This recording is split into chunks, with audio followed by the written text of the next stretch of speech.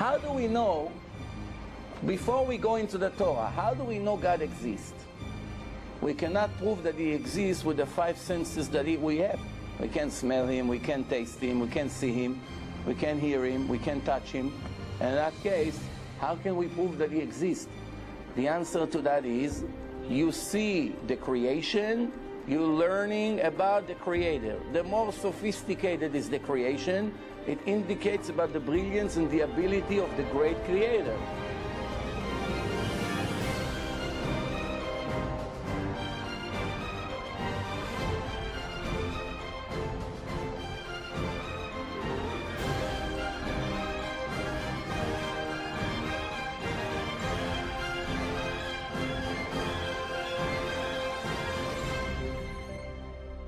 We have a rule in life.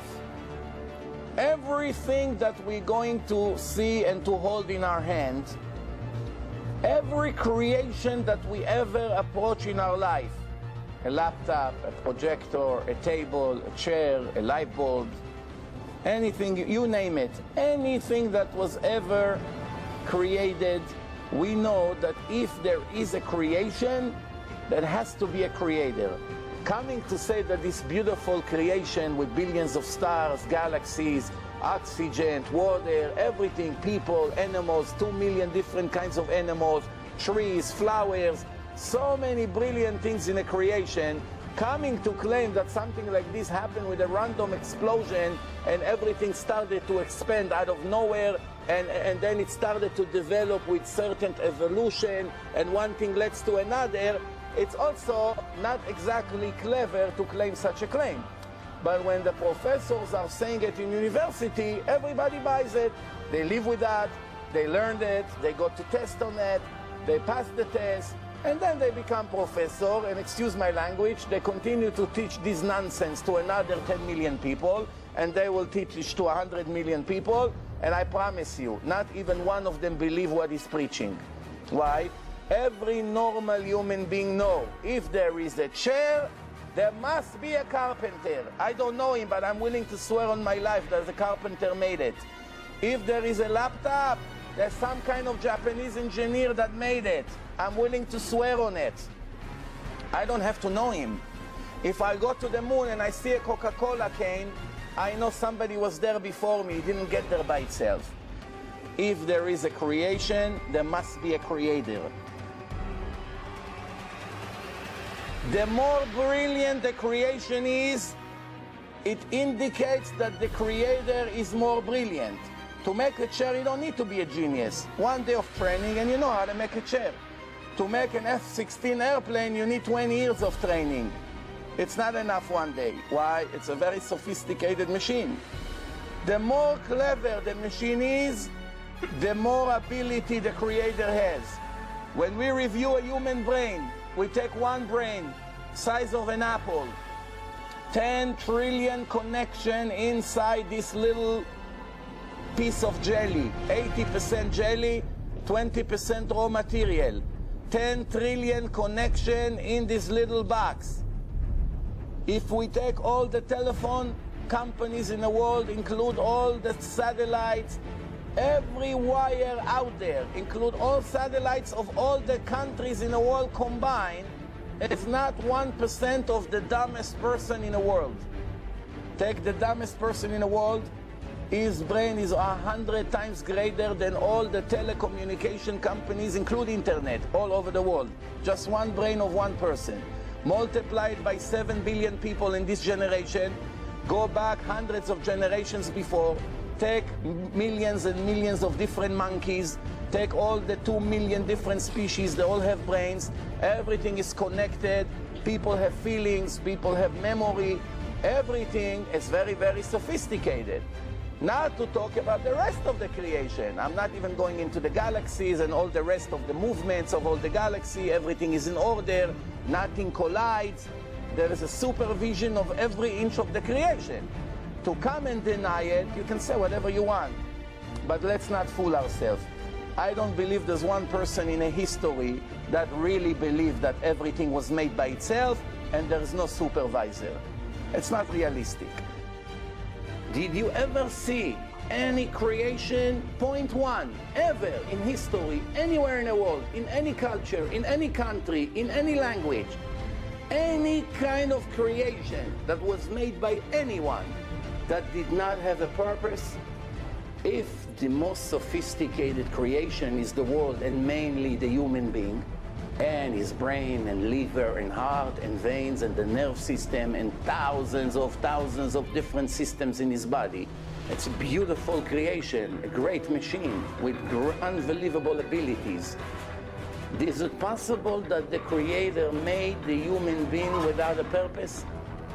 Is it possible that he made him just like that for no reason? It's not realistic. There has to be a reason. So that leads us to the next question. What good is the answer that there is a purpose to the life of a human being without knowing what it is?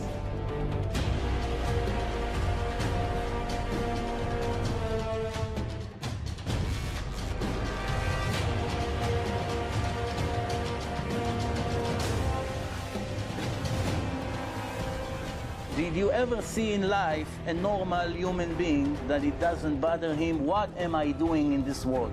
6.4 billion people, so many people running around, business, marriage, children, animals, food, all kinds of things. What am I doing here?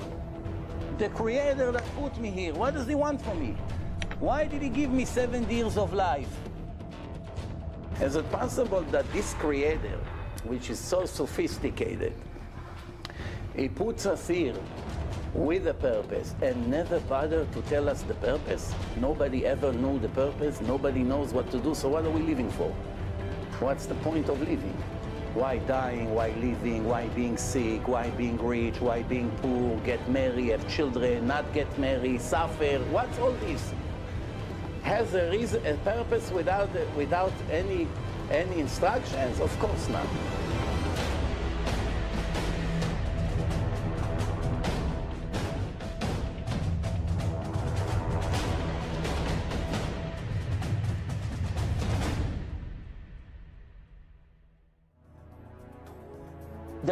The first rule is that if there is a book that was given by the Creator of the world to people, if we're going to find one mistake in that book, one human error, from that moment on, it's not going to be wise to continue to waste time on that book.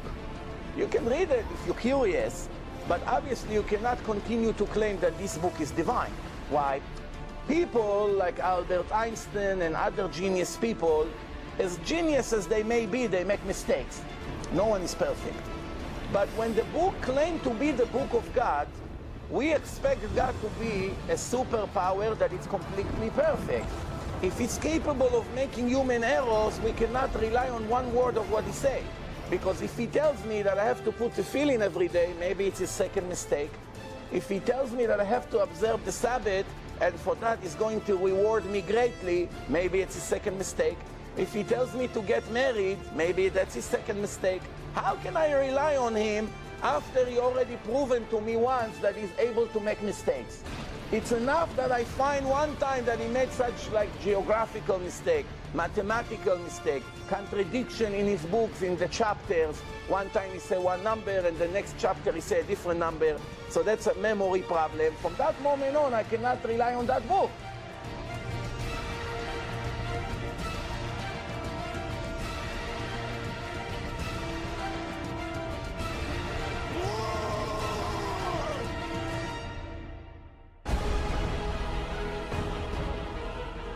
My next step right now is, now I come and I throw a bomb here. What is my bomb? I claim that there is one book in history, only one, that was given to millions of people in a public event. They have one representative from them, which was Moshe ben Amram, Moses in English. Moses spoke to God. God gave him the Torah in front of millions of people from the nation of Israel. This is before Israel became Israel. We were first the Hebrews at that moment. After the Torah was given, we became the Jews. Their Jewish religion officially started. We are the only religion who started in front of millions of witnesses. We didn't believe a story of a person who came from nowhere and told us God spoke to me or gave me a book. No, absolutely not.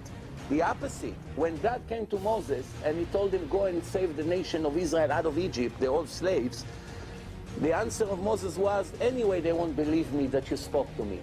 They'll say I'm a liar. And God didn't get angry at him. What did he tell him? They're right. Why should they believe you? Just because you come and say that I spoke to you, they should believe you? No. I will speak to you in public, in front of all of them, when you bring them around the mountain, and after that, they'll believe in you for eternity. And that's exactly what happened.